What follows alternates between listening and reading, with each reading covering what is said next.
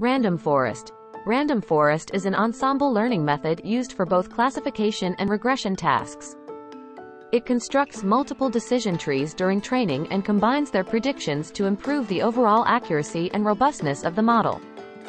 Components of random forest. 1. Decision trees, the fundamental building blocks of random forest. Multiple decision trees are created, each trained on a different subset of the data. 2. Ensemble, the collective model formed by combining the predictions of individual decision trees. 3.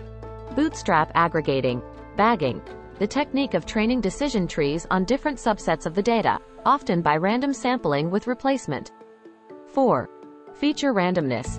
Each decision tree in the forest uses a subset of features, introducing randomness and diversity into the ensemble.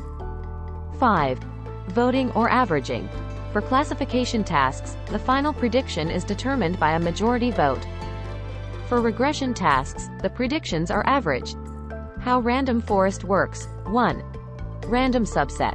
A random subset of the data is selected through bootstrapping for each decision tree. 2. Random features.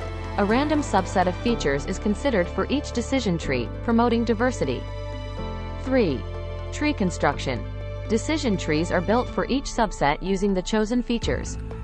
4. Ensemble combination. The predictions of all decision trees are combined using voting, classification, or averaging, regression. 5. Final prediction. The ensemble's combined prediction is used as the final output.